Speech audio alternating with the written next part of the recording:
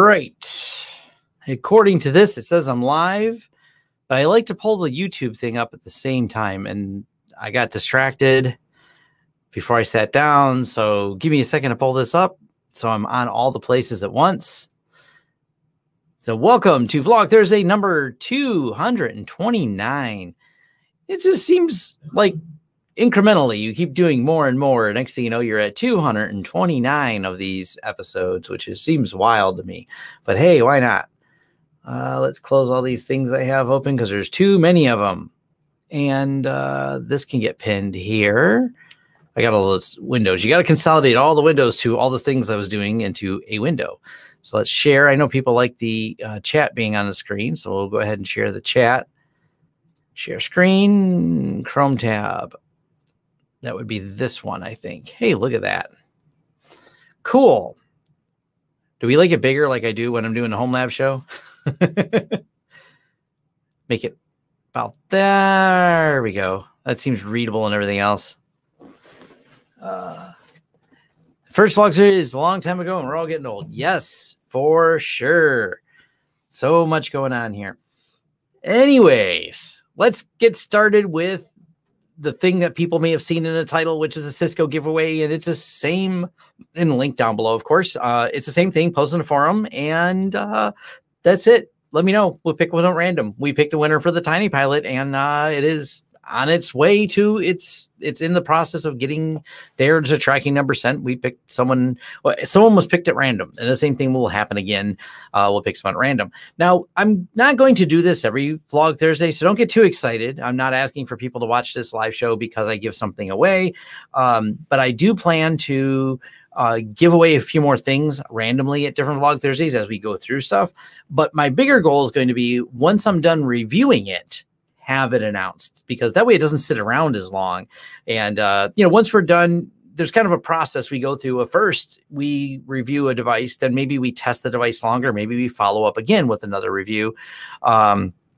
But the goal ultimately is, if it's not something that we need to keep one of here for testing reasons, we do keep a lot of different equipment here for testing reason, or in some cases, maybe we can get the company sending me some, if it's sent to me for review. And the Cisco was not sent to me, by the way. I purchased this with my own money, and I'm just giving it away because it's sitting around. That's and sometimes that's what happens to things. If we're not using them, I don't want them here. I don't like, it bothers me greatly thinking that there's technology hanging out and sitting around doing nothing, just getting older, and it could be useful to someone. So that's one of the reasons why I wanted to, you know, give this particular thing away, and any other thing that we have to give away too.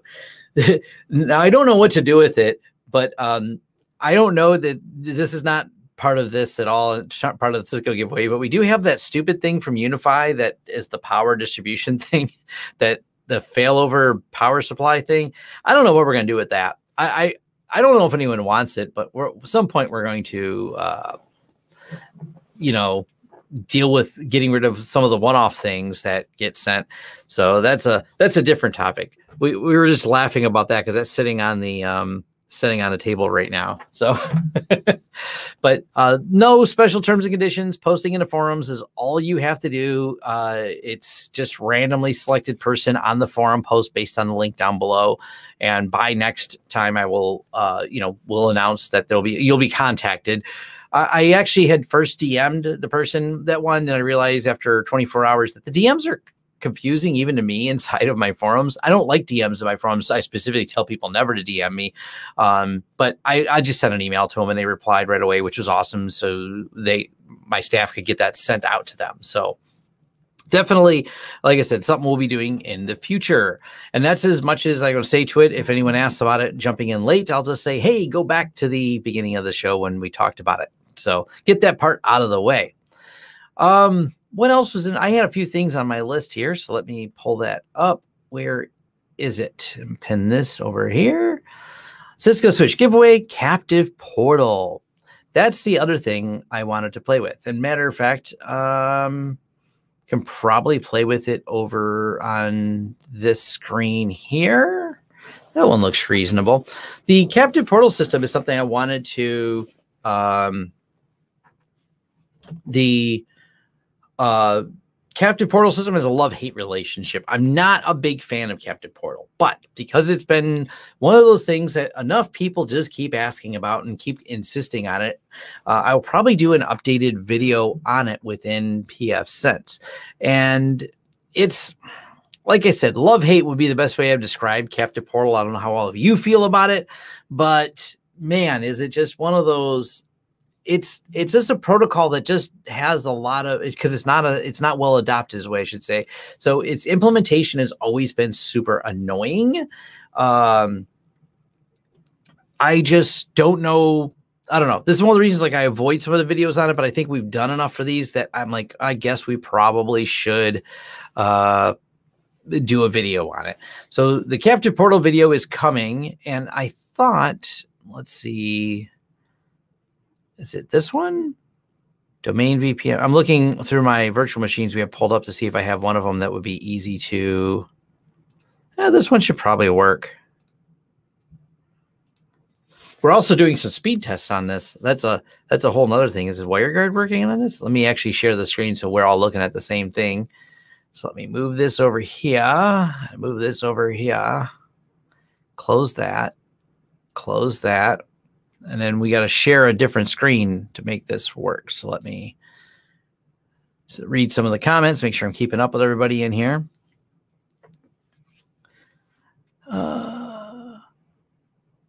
Let's see. Oh, thank you, favorite YouTube. Hi from Switzerland. All right. Can you ship to different countries? No, we are only shipping to the USA. I probably should have said that right away. Can you ship to a different country? Systems of batteries are hardest to ship across borders. Well, there's no batteries in the Cisco that I'm aware of, so shipping that's not going to be a problem in terms of batteries. But sorry, this is USA only because customs forms are a pain, and I don't want to deal with them. I like giving things away. I think I have enough of audience. I don't get me wrong. I love you guys, the international audience. It's just getting things out of here and into there can be a challenge. So yeah, we're just going to leave it as not how we're going to be able to do it. So, all right. North Dakota. That's a like another country out there. I won't lie, but we can ship to North Dakota. So hello from North Dakota. Yes. Cries in European. Yes, I'm sorry. It does. It's in your forum post. Let's see. Crying in Germany. Yeah. We got people from all over the place.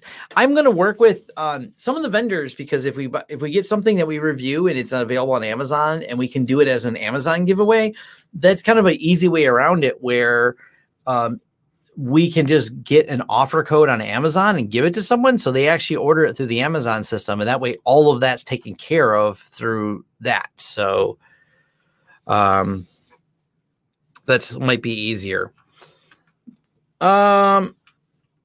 So Brocade versus Cisco. I don't know. I don't know the decibels on each one of them. So I can't tell you which one's quieter. Not a question.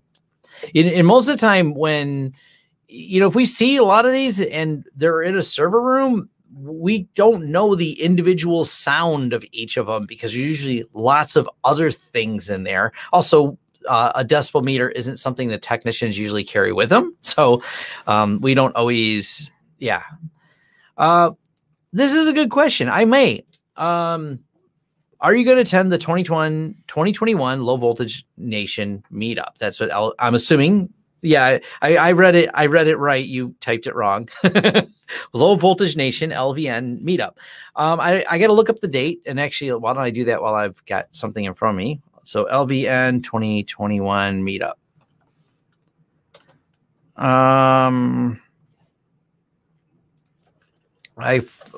When's the date? Low. It's not finding it. Let's see if they have it posted. I know it's going to be down south. It's not far. I don't know. I'll message. I'm friends with Blake. I'll find out from Blake to confirm it. He needs to do a better job because if I Google it and can't find it, come on, man, you're not doing a good job. So All right. But yeah, I may go to that. Let's see. Yes, when you're in a server room, I get surrounded by all my fans. Absolutely. I like that. Actually, what was it? There was some Wi-Fi names you were laughing at. I posted them on Twitter, and someone had one that was, I can't remember what was the one of I hadn't heard of. I mean, I posted Panic at the Cisco, but someone else had another one better after that. Oh, it's not official yet. It's going to be in Georgia. Okay. Then I can't tell you if I'm going to be there, because if I don't know when it is, I may have something else booked. So that's an important aspect. And thank you very much, William, for the donation. It's greatly appreciated.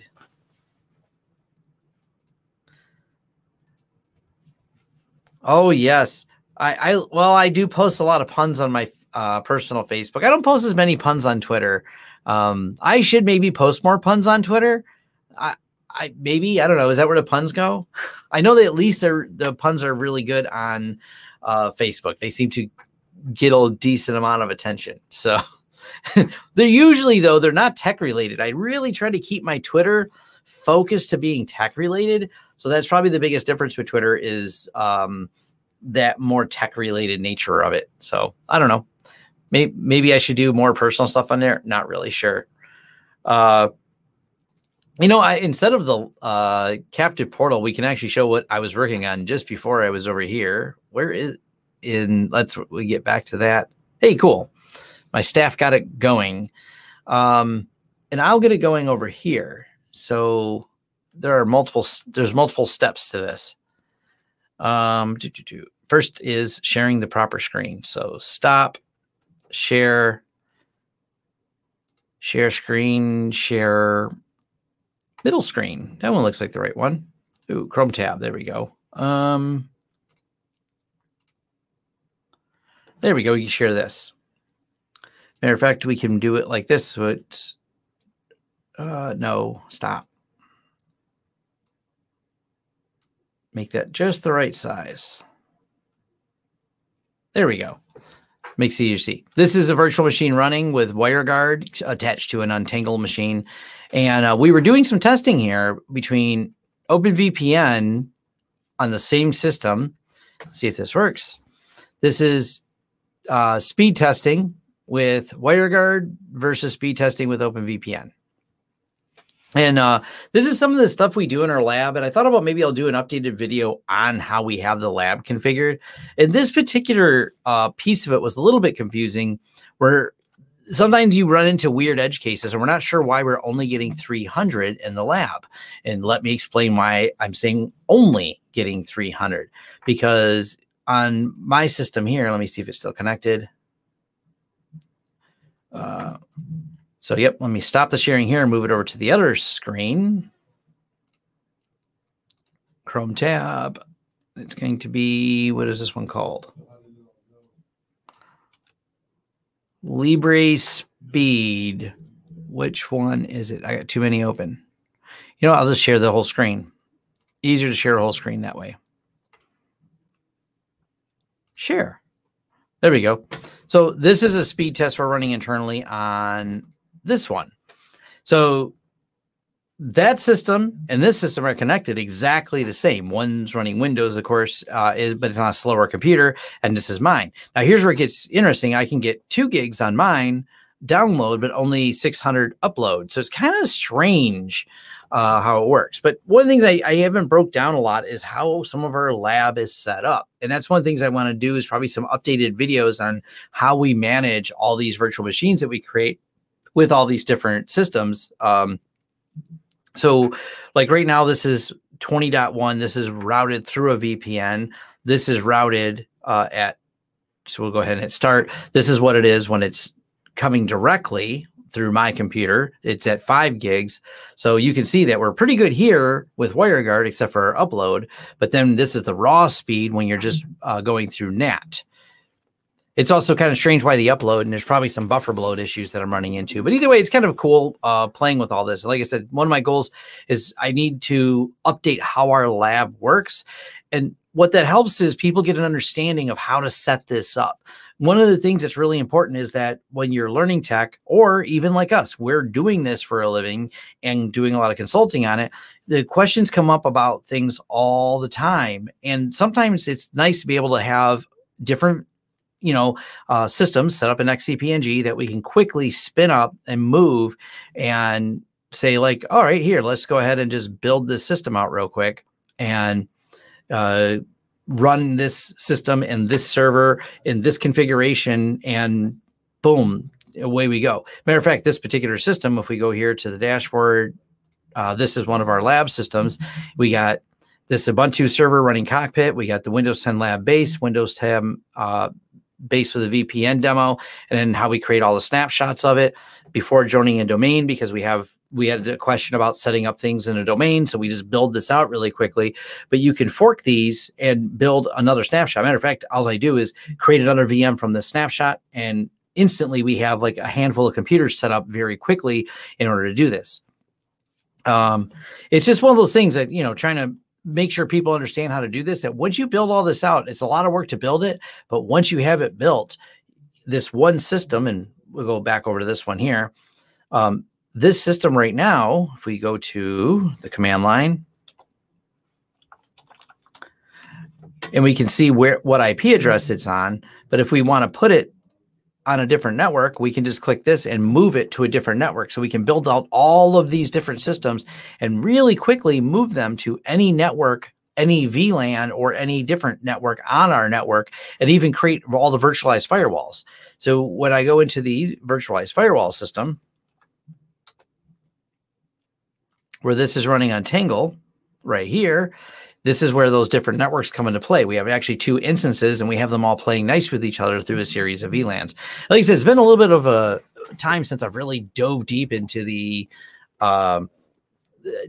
how all this works and how all this functions, but that's something I want to do because, we've been doing the home lab video, and it's been kind of getting me a little bit excited of putting this all together. But I'm like, what? I haven't done an in-depth video exactly what it looks like in the end, so to speak, what our lab looks like built out and how we're able to do all the testing. Because this, one of the things we can do in our lab that's kind of cool is, outside of all of this, is also the ability to take this Studio 100 and Studio 200, which is the internal adapters of any of the virtualized firewalls, and go over to our UniFi system.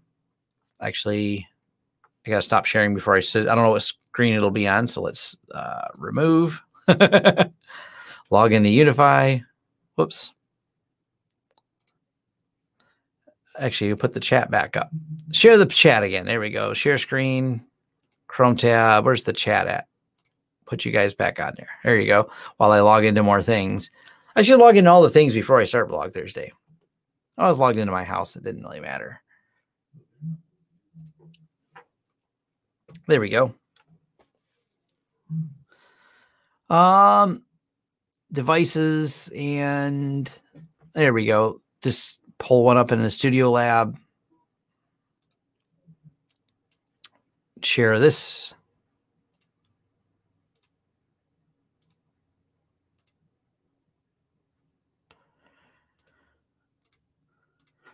There we go. The ability that we have for this is to be able to put these and move them over and pull up all the different VLANs and put them in here. Actually, that's interesting. It doesn't show the VLANs. It's shared on my screen, but not shared through the screen sharing app. Interesting. Well, speaking of that, let's actually, someone said, and don't expect more MikroTik from me. It's not, you're going to get very, very little MikroTik from me. I just don't feel like learning the platform. So that's the real thing, is like everyone wants it because the documentation is so bad. The problem is the documentation is bad, so it makes it harder and harder to do MikroTik videos. We talked about this on the Home Lab show of how much time I spend reading books and things like that. And that's one of the things.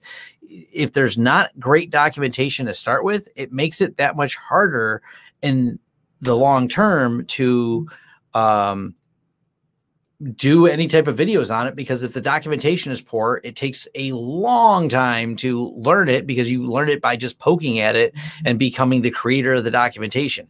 That's the problem I think they're really MikroTik faces. So that's yeah. So don't expect a whole lot of critic videos because yeah. The UI and CLI are bad. And I think someone said it best about MikroTik. They're like, you'll find answers in the forums. It's always copy and paste these obscure commands that no one documented what they do, but they make the thing work.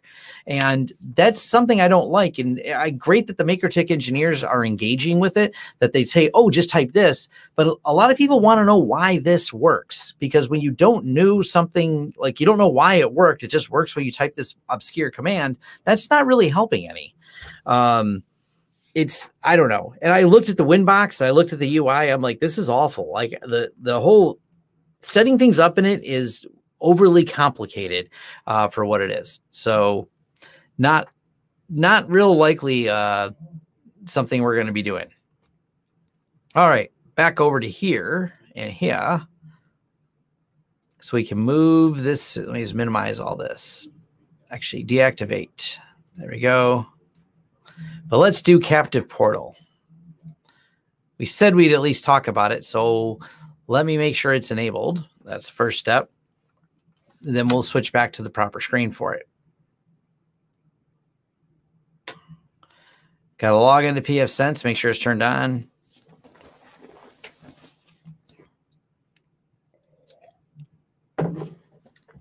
Yeah, MikroTik is cryptic. I think that's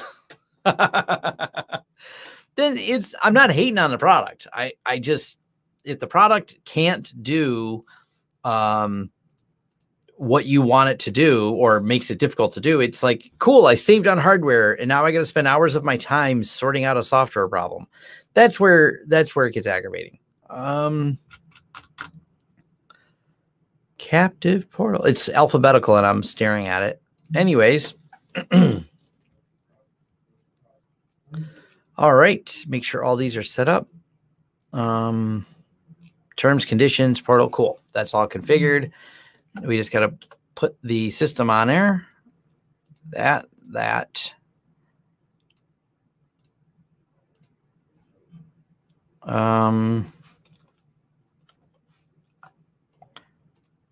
Make sure it gets an IP address and make sure it's not authenticated.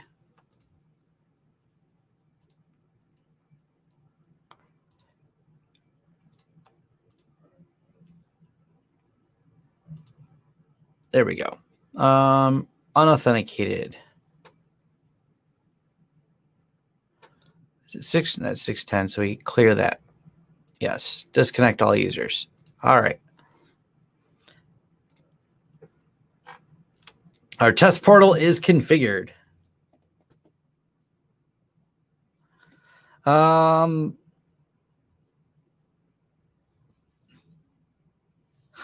It doesn't here. And here's the thing. Budget MPLS. Doesn't MikroTik support MPLS? MikroTik claims a lot of things, and that's part of the problem. Does it do it or does it do it well? I don't know. Is it documented that you can figure out how to do it? Well, those are all the factors that you're going to have trying to sort that out. And I don't know. I mean, I get why people use it. All right, cool. That worked. All right. So captive portals turn on, and now we're going to share the right screen for the captive portal. So share the screen. Actually, would it be share a window? This window. Or is it a Chrome tab? Yeah, I better do it as a window. Because I think if I do it as a window, yes, I can switch between them. Cool. All right. This machine is behind this captive portal. And actually, we'll start. This is the captive portal config for the pfSense. We're running pfSense Plus, latest version, but this works the same in pfSense or CE or Plus. Either way, it's really simple for the most part. The basics of captive portal are really easy. You enable captive portal, give it a name. Maximum concurrent connections. You can leave it blank. Idle timeout. You can leave it blank. Hard timeout. Leave it blank. Traffic quotas. These are where you start getting all kinds of cool little features in here. And this is a good reason to use it. One of the things you can do a lot with Captive Portal is set up all these different rules to where you can say, and actually make this bigger because I know people want to read it. And this is not a full tutorial on it. I'll do that as a separate video. You can go through here. Do you want multiple concurrent logins, pass through Mac automation, disable Mac filtering? There's a lot of different things, even like per user bandwidth. This is a great way when you want to have a guest network. And like I said, there are valid uses for it, even though I'm not a big fan of Captive Portal, unless you absolutely have to have it. Set your download and upload defaults. That way each user on your guest network can only have that much bandwidth. So you can go through and configure this. We did use a custom uploaded logo. We uploaded our logo, custom there. We have some ridiculous terms and conditions that no one really reads, but that's what goes here. So we can agree to them. Authentication methods, you can use Radius or Mac authentication. So there is the ability to use different, external authentication on there. And of course, this is the big one. What about doing everything as HTTPS? Well, yes, portal.lawrencesystems.com. By the way, this is an internal address. And because I have a wildcard set up with my certificates, I can do anything I want.lawrencesystems.com, including internal addresses. So the internal address is part of the wildcard Lawrence system, as you see right here at the bottom. And what this allows us to do is have a fully HTTPS without error. So if you open this up here, try to go somewhere, we get this. And if we use Microsoft Edge for some reason, and we try to go to Google, or I think Microsoft wants us to go to bing.com, you have to agree to the terms and conditions, which are some ridiculous terms and conditions that go here. Agree, log in, and away you go. And we actually have it set to redirect you to our website. But the whole thing was done with HTTPS, including the portal itself. You can see that it's on there. I think there's probably worth doing a video on this. So at some point, I'll dive deeper into it. But then we'll go back over here and refresh. Hey, look, there's our user. There's the IP address that this system has now, and it's authenticated. And, we can even say show last activity. When did the last session start? So it's pretty easy to get it working. And they've done a nice job with combining this all, including a feature we had modified the system to allow it to work. We had a client that is using this at scale, but one of the problems was they wanted it to survive reboots. You can actually do that in 2.4. There was a way you could pull the information in to save all the sessions. Now, natively in 2.5 and pfSense 21, pfSense Plus 21, they both have support for that feature, which I think is really cool, which is survive reboots. So let's say you have, in the client we're set this up for, had like several thousand people that authenticated against their Captive Portal. The way that worked was they didn't want them to have to re-authenticate again if there was an update and have to reboot because, well, phone calls and all the people complaining about it. So this does survive even the reboots. And what gets even more detailed in here, and beyond what I'm going to cover in this time right here, but I'll cover this in a video, is they have an entire voucher system. And you can use even automated systems to do this, where it creates a voucher. And this is a way you can actually build out Captive Portal and allow for the system to have like a ticket where you predefine a bunch of randomly generated vouchers. And when you give people these vouchers as a tear off, let's say a coffee shop, it would authenticate their session for as long as you have the vouchers configured. Let's say it expires after 2 hours. This can be a way to kind of meter the internet. And unfortunately, this gets to be a pain to a lot of people because some places take it too far. And it's why Captive Portals get a bad name. I've seen a lot of places they're constantly trying to do it to charge money and everything else. I'm like, please just give internet as a upsell to being at your facility. And if you don't do it, it just ends up being kind of a problem, because if you everyone just starts using their phones for it instead. Like, why would I connect to your crappy network when, I have my own here? And matter of fact, I'm going to switch on my phone real quick here.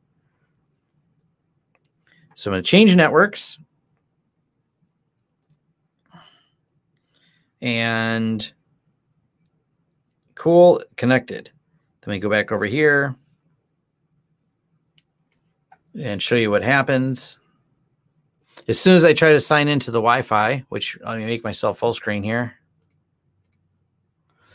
As soon as I sign into Wi-Fi, my phone right away, and it won't focus on that. Yeah, I think you get the idea. It came to the captive portal on here. As soon as you sign in to the IoT network on our system, where this is where that's happened to be set up, it instantly just, the phone goes, hey, this network requires authentication, and prompts you for it. And then you have to hit agree, and then my phone will work on that network. So I agree to the terms and conditions, hit login, and then my phone will redirect me over to where it wants me to go, which happened to be my website. Simple as that. It works on phones, works on tablets, works on all the different devices. So it's pretty straightforward how it works in pfSense. It's, well, you know, it's not one that we get a ton of requests for, but there's sometimes confusion in setting it up. That's probably where some of the problems do come in with it, is how do I get this thing to work? And yeah, that definitely is part of it. Like back to casting a tab of comments.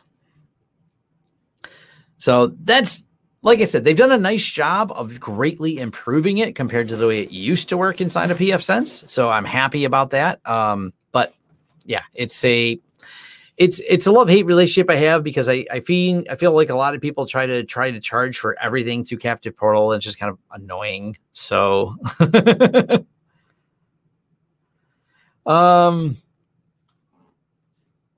let's see.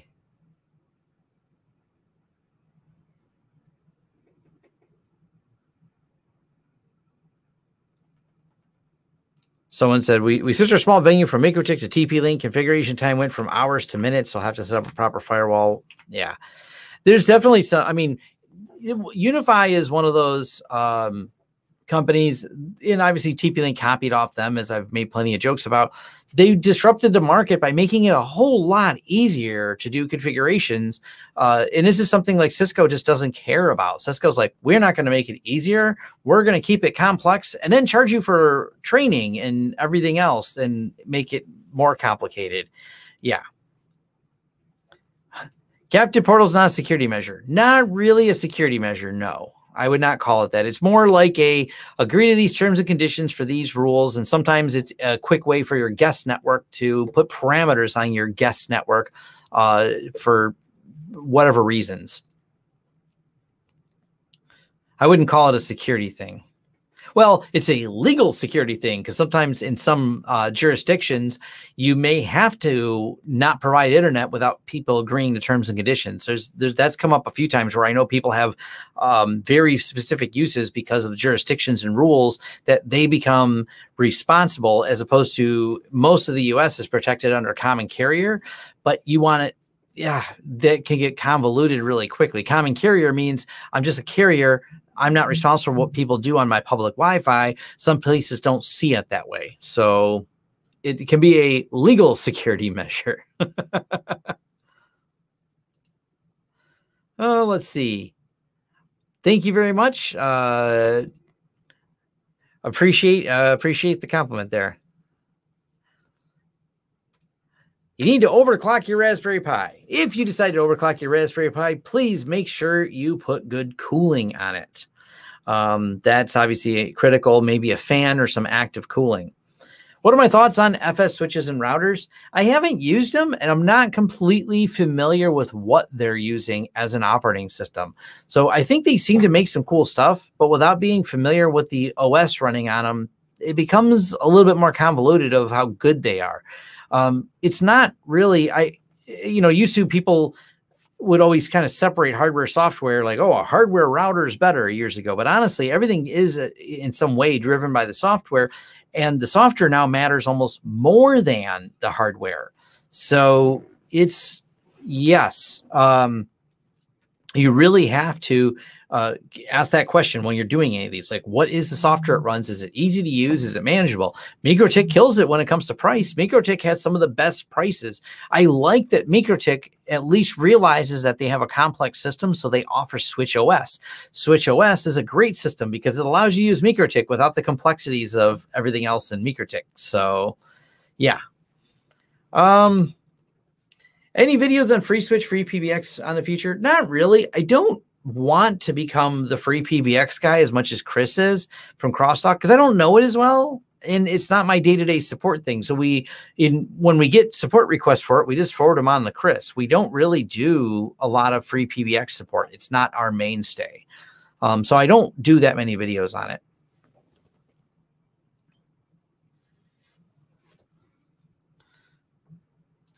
Two fans on your Raspberry Pi. There you go.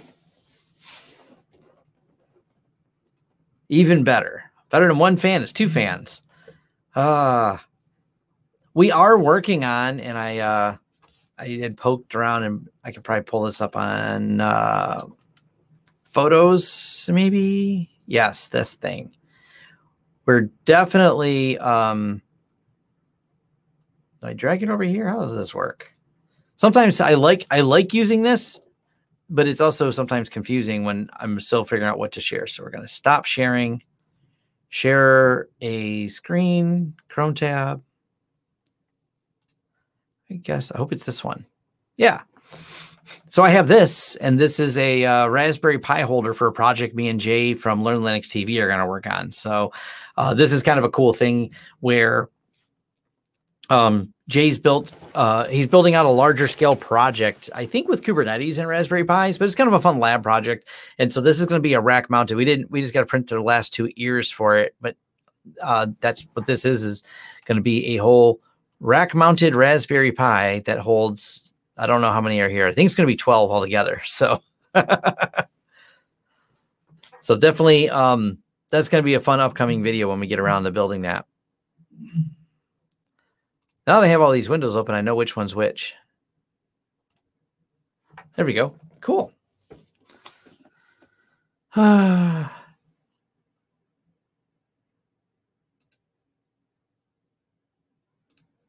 This is one thing about, I've heard more than one person mention to me, is TP-Link doesn't have a long support. It's confusing with TP-Link. Sometimes they're end of life because their end of life ends up being when they stop supporting it, but don't tell you they stop supporting it. And yeah, that's a problem. Have we checked out DSM-7? Kind of. I have a DSM-7 running, but DSM-7 is not officially out, so it's still in beta, if I'm not mistaken, unless it came to release. It's not in release yet, is it? If it is released, awesome. I should start upgrading things, but I at least have one system that was running the beta that a few of my staff were looking at. It looks pretty good. I wonder if I can log into it. I wonder if I can remember the IP address of it.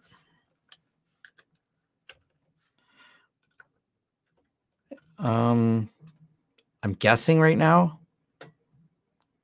I found it. We'll share it in a second here.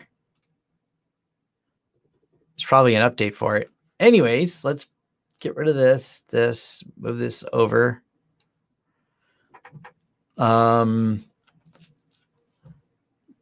Stop. Share screen.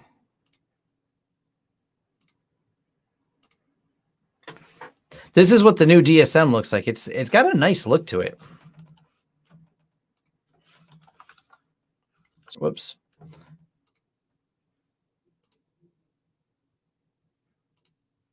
Oh, packages are out of date. Yeah.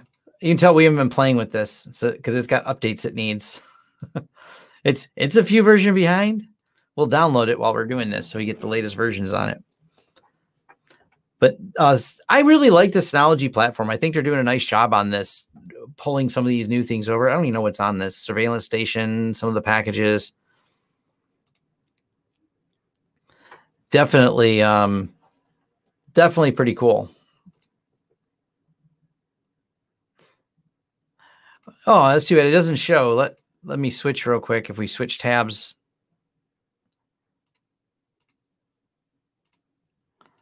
Share screen, Chrome tab. I didn't realize that those weren't show over there. So the super stickers, they apparently show up. So thank you very much for the donation. It's much appreciated. So I like that you can do the stickers on there. I wish they shown though.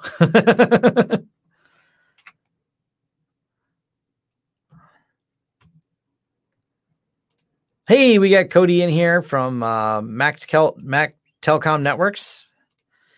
He has a great YouTube channel. If you haven't checked it out, if you've looked for any UniFi stuff, you'll probably find his channel too. He definitely does some UniFi things on there. Is this thing updating? Update now. I love doing updates while we're live. Go back to sharing that screen. I understand. Whatever I'm... Did anyone read these terms and conditions? Oh, 10 to 20 minutes. Wow. Okay. That'll take a minute. We'll let this thing go. Oh, it can't be worse than Windows Update, right? What a dumpster fire that's been. Windows Update has been not great lately and very problematic. They've had just so many things going with Windows. It's been less than wonderful. We'll just say that. What are you going to do? You too, Lucy, on this? Oh, perfect podcast. I'm all over the place on my live shows. Are me and Cody want to... Here, we'll make this happen right now. Hey, Cody, want to collaborate on a video? There we go. He can answer that way. I have no problem. I like collaborating with people. It's the tricky part sometimes is just finding a what do you call it? The right video to collaborate on. You know, it's not that we don't want to, it's just trying to find a match made for that. I've never had any problems with Windows 10 update as of Windows 10. Yeah, once you run an IT company and you manage many computers, you see many problems with those systems. Bleeping Computer has been pretty on top of it because it's been a bleeping mess. But yeah, every time there's Patch Tuesday, there's what was I'm trying to remember. They had a whole bunch of them. There was, I don't know. I tweeted them. I don't care to sit down and talk about Windows problems. It's just, there's been a lot. Windows 10 has not been, it's just, it is what it is. I don't think they're doing enough QC. I don't think they care to because they know they have a monopoly on the market. And I think Microsoft is just kind of like, they want everyone just to use whatever they have in the cloud. I don't care how you get there. Use whatever tools you want to get there. Use whatever external systems you want. Microsoft's goal is that. Their goal is not to keep building Windows or making it better.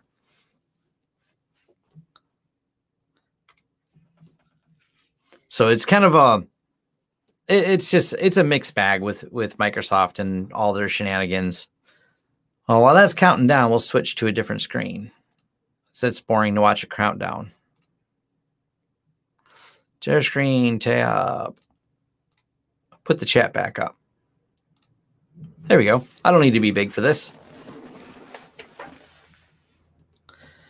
Yeah, Microsoft Cloud is a different animal to itself. It's, yeah. What are you going to do? Close all the windows for sure.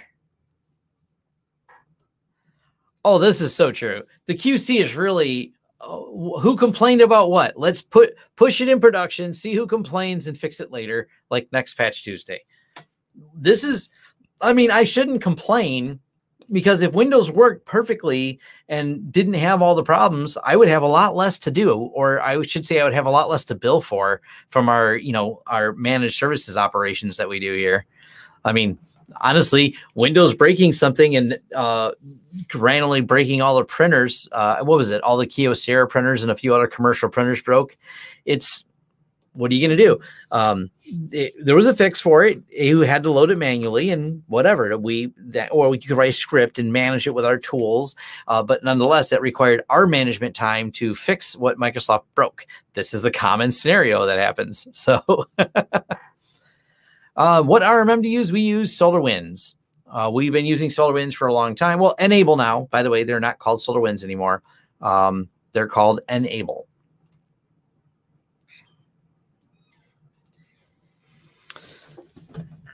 Konica Minolta printers. Oh, yes. Yeah, those are the ones I think that were broke. Was it? It wasn't Kyocera. I thought maybe it was Kyocera and Conoco. Either way, there was a long list of. It was. And here's the thing: the home users are usually one going, "What Windows 10 printing problem?" The commercial industry is like, "It's on fire. Everything's on fire. None of the printers print." Like it's a very different problem because they seem the breakage affected. I should say it's not like they focused it that way on purpose. It's just that's what it broke. So, is what it is.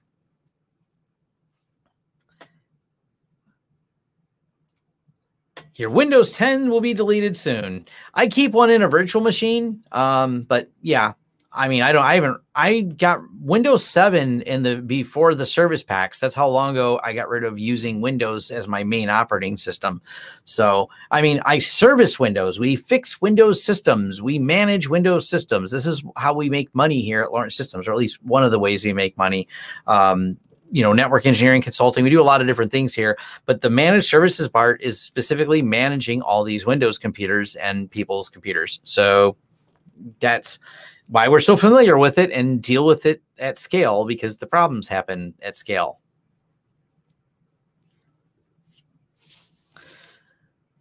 Let's see.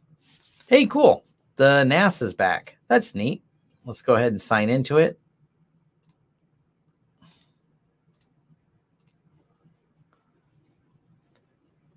Hey, now I have the latest version of the DSM. We'll only spend a few more minutes. I have to be out of here at 5 p.m. Eastern time, which is 15 minutes from now. So that's how much longer we have for this particular show. Sorry if people are hoping I was going to go longer on here. Share screen, Chrome tab. So here's the latest DSM, now that I updated it to the latest one. Doesn't it look nice? Here's the package center. Ooh, as far as I know, it's still in beta, though. Is there an about? DSM 702, release notes. As far as I know, it's still beta. Yeah, release candidate. Let's do this. Stop. Share. Window. There we go. It is a release candidate still, according to the details here, but that's great. We're getting there. I know I've heard from a few of them. July is their full when they want to get it released. So that's exciting. We're getting there. It looks nice. Like I said, I like the system. We're big Synology fans. We started doing a little testing with Synology and just said, wow, this platform really works. This is a solid solution. And I need to do, because I realized a few people didn't realize that Synology does such a good job with, and this was in a forum, not on my post here, did such a good job with hosting virtualization as a storage target. That's actually something we've been testing for quite a while. And I reached out. I know some people that use it heavily in some larger environments. Synology makes a solid storage target. We have really had all of our lab testing and a couple deployments have been extremely favoring. The speed from the Synology actually surprised me. Good cost ratio they have between, what does Synology cost you and how much performance we were able to get out of a Synology on a 10 gig connection using both iSCSI and NFS testing. So yeah, I see one of my staff jumped in here. I was even talking to them that maybe next week I've been too busy to do it, but I will just delegate that process to them and share the results in a video of doing a series of speed tests under different scenarios with the different Synology configurations with the we'll just do it with XCP-ng, but honestly, whatever hypervisor you're using doesn't really matter. We're talking about the different performance aspects of like NFS versus iSCSI, and then we'll repeat some of those over on TrueNAS. Now, Synology better than TrueNAS? No, I would say Synology is a competitor in certain aspects, but when you get to the enterprise level, sorry, Synology enterprise, depending on where you change that or move that line to, but once you get up to the real big areas, it's no doubt that TrueNAS scales bigger. TrueNAS is able to go a level higher than Synology. I couldn't propose right now some of the solutions we've done, the scaled solutions we've done in IX systems over in the Synology. So, I mean, I think Synology is a really good fit, sometimes even a better fit for certain small business scenarios because of the software packages Synology offers. You know, we built out backup systems and architected some of that for companies using Synology to be able to back up everything to a central Synology, backing up all the local workstations. It's a great setup for things like that. I think it's really good. And because of the no license that gets attached to it, it can be a compelling solution. So if you have an office with like 50 computers in it, you can buy a decent sized Synology to back up all 50 computers and your servers and act as your file server, and then replicate that data over to the Synology cloud or somewhere else offsite to another Synology. And you can build a really robust solution that doesn't have a lot of recurring costs, just has some upfront costs to get this going, but doesn't have a high recurring cost. So that your total cost of ownership, let's say on a 5-year life cycle of hardware, becomes very reasonable. You're going, okay, you know, let's say we're going to put this in over the next 5 years. What does this cost versus what does something competing cost? Have I worked with NetApps? I have not. I have also had people who told me don't. They don't like them that much, and when they've compared them, they've told me they like TrueNAS a lot better. The same goes for Pure Storage.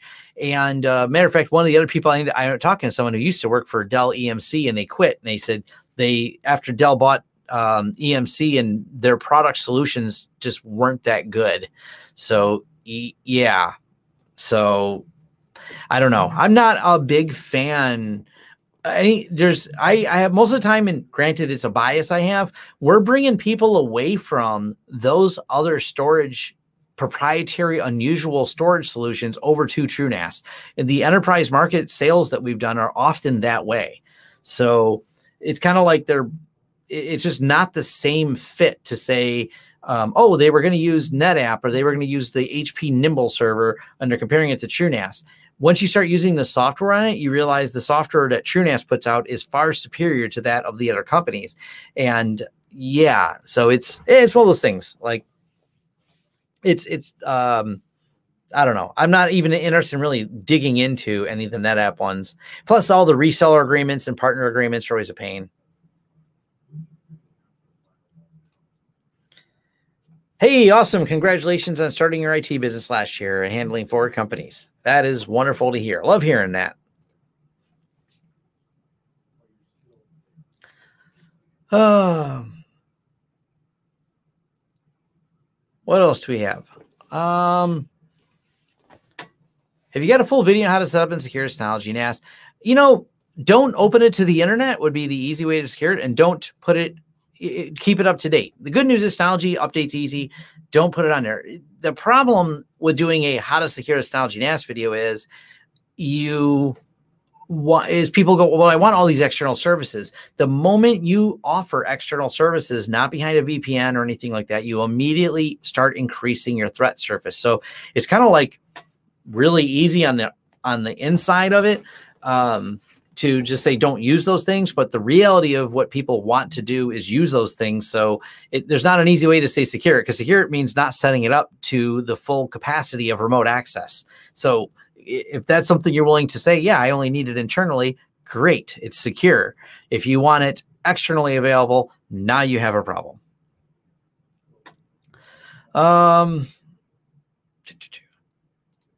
Yeah. Like Eric said, this is a solution. We put this together for people. Synology Active Backup, Hyper Backup for Synology C2. It's a great system for that.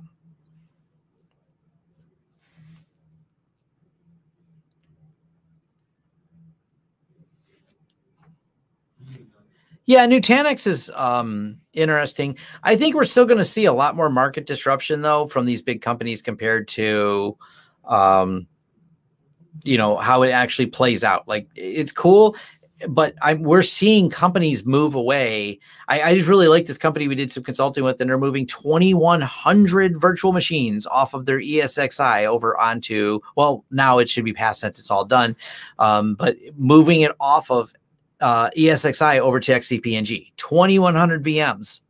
I mean, that's a scale, that's a lot, and you can do it. There's a lot of data centers running XCP-NG. So it's getting interesting in the market, because when you see an open source product that you could download for free, but does have support, does offer support agreements, does offer the things that are important to enterprise, that you're not just using something, you're using something that has a support plan behind it, and it works. It's not some toy. Something to think about. I have never used Borg Backup. I like the name, but I've never used it.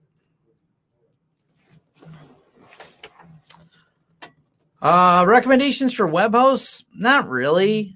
We used to do web hosting. We still host some things on A2 hosting. It works, but I don't have any particular love for them. That there's all the web hosting companies have sunk down low. It's a race to the bottom who can do the cheapest, which often means the least amount of customer support. So I don't really have any particular companies, and I don't spend much time evaluating different companies to tell you who's good and who's bad. So I don't have much of an opinion on that.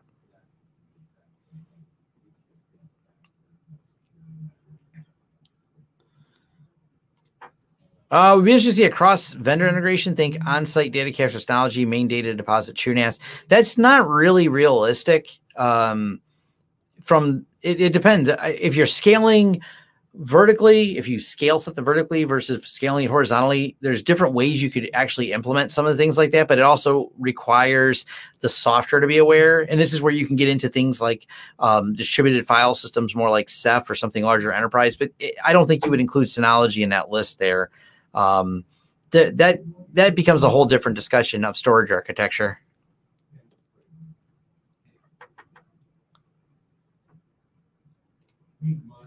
We are moving to XCP. Do people get XOA support, XCP, NH?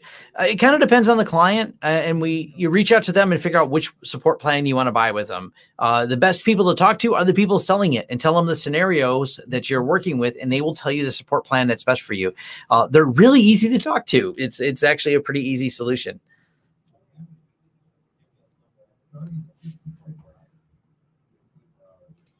I'm using Let's open. Nextcloud on open, not certificate. Is that secure enough? Anytime you expose Nextcloud to the internet, you're going to potentially, you're opening yourself up to people attacking it. So yeah. How is Bitwarden going? Looking to get off LastPass? I like it. Still using Bitwarden. I don't use Citrix NetScaler, so I'm not clear what alternatives there are for Citrix NetScaler. So yeah, not sure what replacement. All right, we're down to the final round here. Last couple of minutes. What other questions do we want to throw at Tom? I don't think I have any. Do I have any new interesting things to off-topically share? I don't use a Pi-hole, so I seen someone asking about it. I don't use a Pi-hole, and I just use the default list. I don't care as much about ad blocking as probably a lot of you do.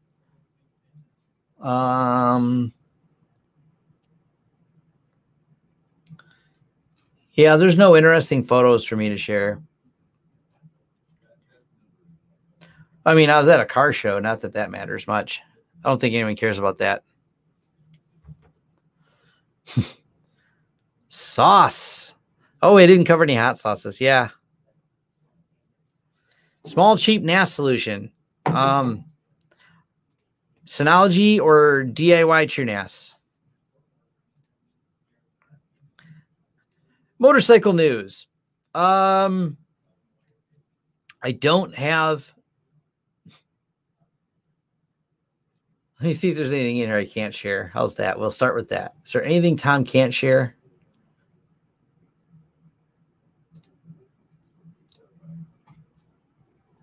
I gotta make sure what I take. All right, cool. I can share the screen.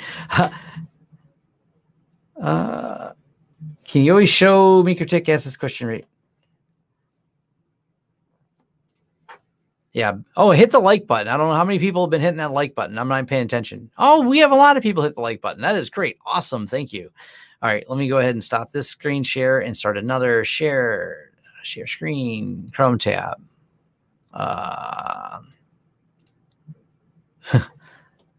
All the crap in my photos. Let's see here. Oh, someone will laugh at this because we got our new EFF stickers. First thing my staff does is stick it to a screen and do that because we're childish.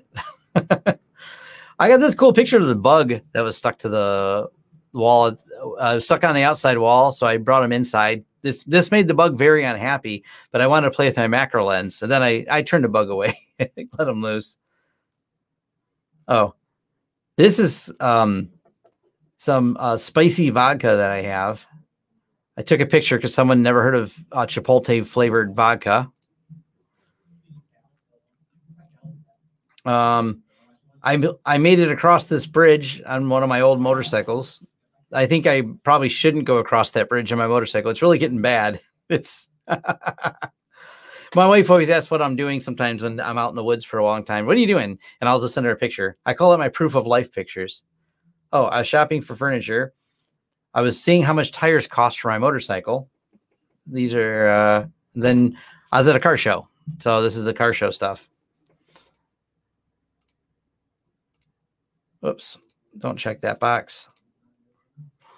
That's my Tesla for those. Oh, have you tried the Pulsar or stick with a Tesla? I'm sticking with a Tesla. Need a video on reviewing pfSense, how long to actually troubleshoot a particular machine is not able to connect. I have a troubleshooting video for pfSense. That video exists. Tom drinking game next time. Someone asks Smeaker or OpenSense, you have to drink some vodka. Absolutely. Yeah. I shouldn't, like I said, that bridge is getting a little sketchy. I ran across it and I was like, it's getting bad. What else did Tom do? Oh, more car show stuff. Oh, this was cool. This is the new Ford Mach-E. If you haven't seen one before, it's got a frunk. This is at the car show. He's one of the Ford engineers that worked on the team designing it. More pictures of Tom's Tesla at the car show. What else is down here? Oh, more cars. Oh, I was at the party at the airport, so I did that.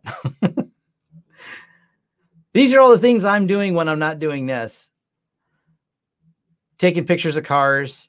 I love these old Lincolns with the suicide doors. Another car show. This is my friend's Hellcat. I love this thing. It's that glows in the dark, by the way. This is also the first generation Ford Lightning. Well, technically second gen because there's one before this. This is the when Ford made the Lightning truck, which now they make an electric version of. And then there's this guy who showed up at the car show and just stuck everything to his car. I'm just like, I don't know. Before I scroll down any further, nope, nothing else interesting in there. The motorcycle pictures are from 2 weeks ago, so yeah, fireworks. 4th of July fireworks. It's an event they do over an island, so. As far as I know, is PIA still compatible to OpenSense? To my knowledge, it works fine.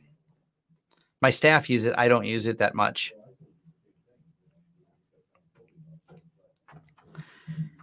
Yes. This is for sure. It is called the Motor City for a reason. Detroit Motor City, where the birthplace of the automobile, essentially, well, the automobile industry. And yes, there's definitely a rich car history here in Detroit. So that is absolutely a thing. What else do we got? I don't think I got too much else. So close that. That'll stop that. How to join the giveaway? It is in the comments down below. And it was mentioned at the very beginning of this. So you'll have to go ahead and watch the beginning. EV bike, when they make a good one, EV bikes are cool, but they have very limited range and they would definitely be more challenging to ride right now. I've looked a few of them up, and until the range gets reasonable, like the car is easy. I can go places. The bike is hard because I want to go off-roading. And you're like, oh yeah, by the way, you can only do X. I do a lot of, off-road riding. And I'm like, if I can only go so far and that's it, that kind of limits it, especially because of how long they take to charge.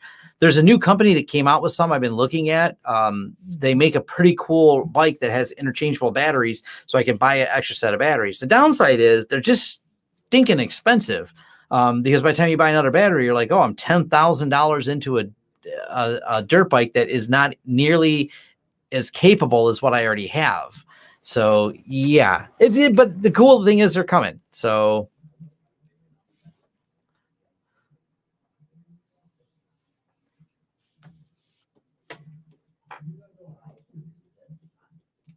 and like Eric said here, once battery technology becomes more compressible, the bikes, yes, it's an energy density issue is one part of it.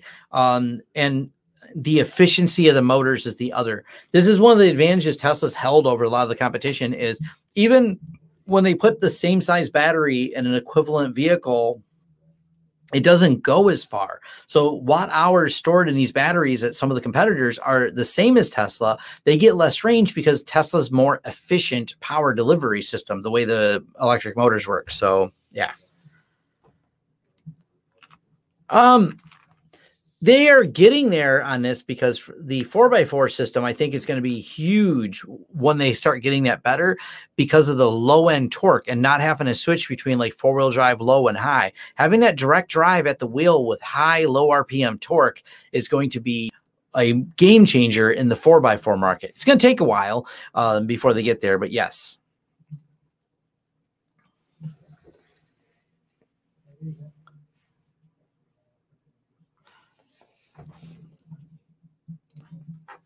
The Harley's 30K and only has a 150-mile range. Yeah, that's kind of the problem. It's up there at the price point of a Tesla with half the range of a Tesla.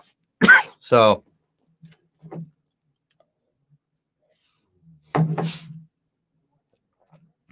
speaking to Tom about automotive is the same as baiting a teacher to go off topic. Yes, I love motorcycles and cars and firewalls. So those are definitely places I will wander off.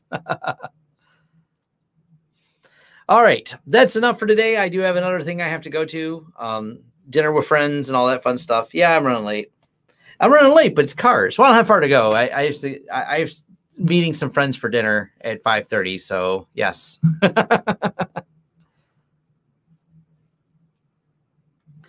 So thank you everyone for joining, and awesome seeing so many people here. Thank whoever mentioned the Synology DSM needing an update. Thank you for that, because now I'm on the latest version.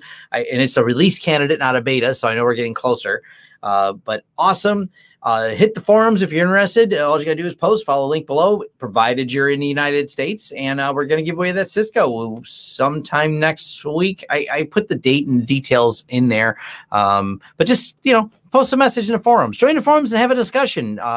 Hit me up on social media places like Twitter to interact with me or see the stupid memes I post or, all that fun stuff. And thanks for joining. All right. Appreciate it. Bye.